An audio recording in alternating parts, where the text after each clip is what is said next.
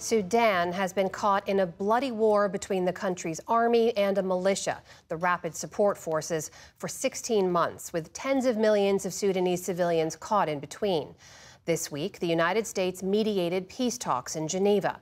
The RSF militia sent a delegation, but at the last minute appeared to not officially participate in the talks. The Sudanese armed forces refused to attend altogether.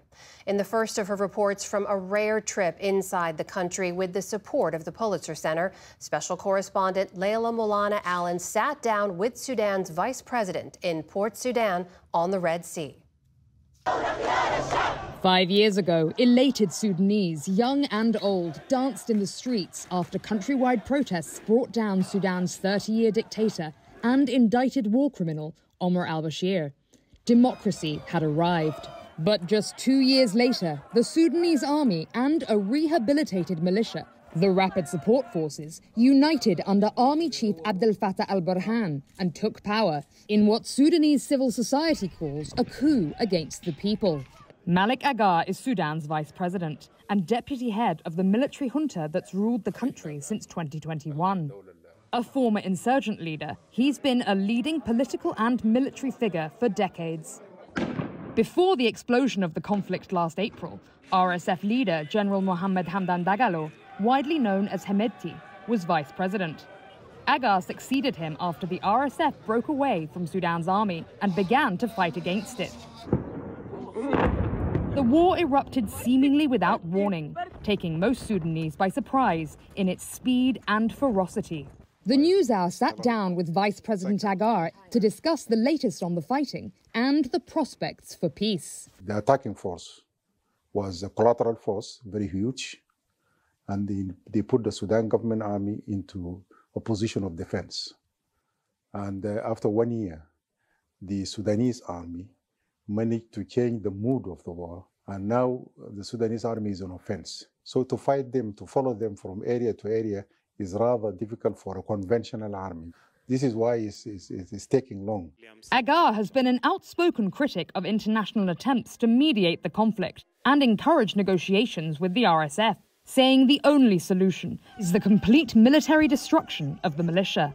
Any leader in Sudan who can go into negotiations with RSF is committing a political suicide. RSF is an instrument, is a tool for the UAA and others. Hemedti has no control of the forces here. How do you kill people? How do you rape girls and women and everybody and destroy the infrastructure and you want to rule? Then you have no control of these forces. Multiple foreign governments, including the United Arab Emirates, Russia, Saudi Arabia and Iran, have taken an interest in the conflict, resulting in a steady flow of foreign weapons and mercenaries on both sides. In June, Agar traveled to Russia to meet with President Vladimir Putin. We asked what he hoped to achieve. Because I'm fighting a war, and when I'm fighting a war, I don't need pens, I need weapons. And who manufactures weapons? And if I have the ability of getting those weapons, if I have the means of getting this one, I will get it. Attention to the conflict has been muted in the West, but news that Sudan's government had repaired diplomatic relations with Iran and signed a new weapons deal this spring raised alarm. Agar says if the United States is worried about where they get their weapons, it should sell to Sudan itself. We are not saying here, I'm not confessing here we are buying weapons from Iran, but we are ready to buy weapons from any country. Human rights groups have documented evidence of weapons being supplied to the RSF by the UAE, Russia and Turkey, among others, smuggled into RSF territory via neighboring Chad. The United States is a leading arms seller to the UAE. What impact are those foreign weapons having on your ability to fight this war? Definitely, they have an effect, a great effect, because these are new weapons. They are not used. Sudanese army they never had such weapons. These militia are being supported by the UAE. I mean, let me put it bluntly, by the UAE and others. The UAE has a lot of economical interests in Sudan. Number one of them is gold mining in Sudan. They wanted some sort of agricultural lands in Sudan. They had also an interest of having an area on the Red Sea for their own interests. We believe there is other interests from other countries also. So it is a complex situation. What do you want the United States to do in terms of taking responsibility for the use of those US-manufactured weapons being used to slaughter innocent civilians here in Sudan? One thing that the US government can do is, one, to stop supplying the EUA. They know, the Americans, they know that weapons are being used in Sudan. There is no doubt about that because the evidence are there. So then, for them also, they have to decide what do they want the war in Sudan to continue, or do they want, as they talk about democracy and human rights, do they want to preserve the human rights of the Sudanese? And you cannot bring democracy on the muzzle of the guns. And you cannot bring democracy when you are using militias.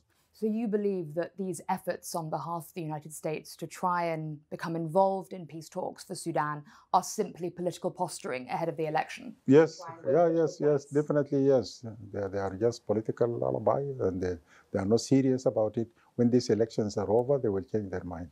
The US is mediating talks this week in Geneva aimed at improving the humanitarian situation. But both of the chief parties to the conflict are absent. Leaders say they have little faith in the process. What is it that makes you feel that this US administration isn't a serious partner for peace in Sudan? Their behavior tells me that. The US administration, they have never came here. We have an envoy who has never put a leg in Sudan. And he's a special envoy for Sudan. And he's just talking with others that from Egypt and Uganda, Kenya, and all these things. And you just bypass Sudan in the middle here. US engagement has been patchy. Special Envoy to Sudan, Tom Perriello, has never visited the country in his role.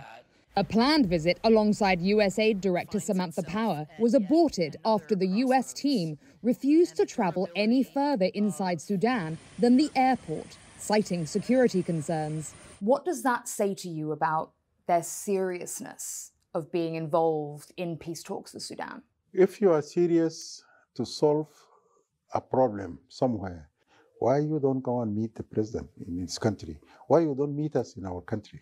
But this is it's not happening. Meanwhile, civil political leaders say they've been cut out of the peace talks and plans for Sudan's future. Is it the intention of the Sudanese armed forces to immediately give back power to a democratically elected leader when the war is over? Yet they are ready to take the country to elections and hand over power. And that is what will happen? That is what's supposed to happen. You win the war first, and then you go for establishment of democracy. For now, as the war rages on, democracy has been put on the back burner. For the PBS News Hour, I'm Leila Molana-Allen in Port Sudan.